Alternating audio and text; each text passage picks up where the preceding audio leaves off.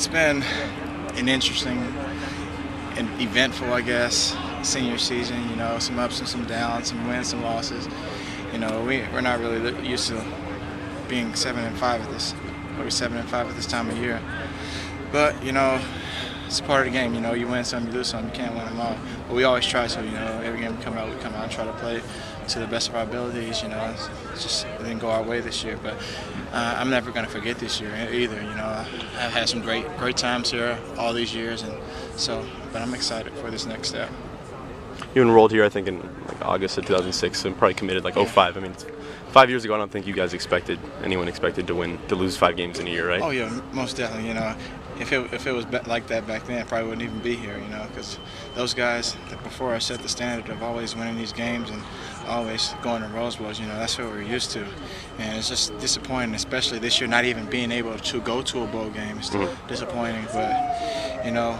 We got a great staff here, a bunch of great young athletes that are going to step up and take this program to the next level, back to the level that they were at. I mean, you said you wouldn't have come here. I mean, the out-of-state guys, that's one thing that really attracts them to USC, right? Is the fact that they were in Rose Bowls year in, year out.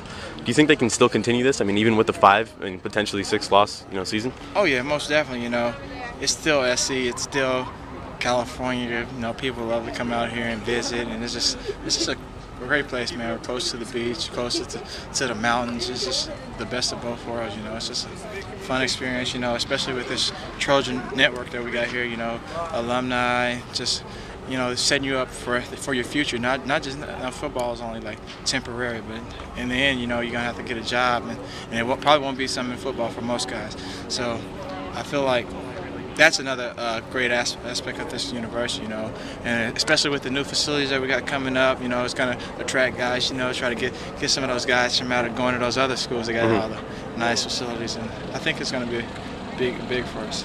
You mentioned that football may not be the end for all the guys. It sounds like a NCAA commercial where they say all the athletes. But I mean, what's your future like? I mean, obviously you're gonna have a shot at the next level. What is you already graduated, right? So as soon as this ends, it's all out for the next 3-4 months, right? Yeah. Well, no, I graduated with a degree in real estate development. So I plan on going somewhere in the real estate development, maybe starting my own company. As far as I really want to do something with like public storage and something like that. Okay. So no, there's no NFL. You're not, oh yeah. Okay. I'm training. Okay. So that's my ultimate goal, is to get to that next level. You know. And a lot of guys, most of the guys on the team, that's their ultimate goal, is to get to the league.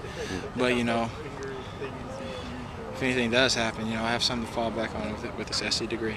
Last thing, you spent 1 year with Monty Kiffin, kind of one of the defensive gurus. What would you learn from him? And if you could boil it down to maybe a couple things that you know, it's just one thing he always says: if you see a little, you see a lot. But if you're looking around seeing everything, you're basically going to see nothing. And just the defensive mind, and that he is, the great mind that he is. You know, just some of these crazy blitzes that he comes up with is, you know, something that I was really shocked as far as like all the blitzes that we ever come up with. And that's pretty much it. You know, he's a great coach.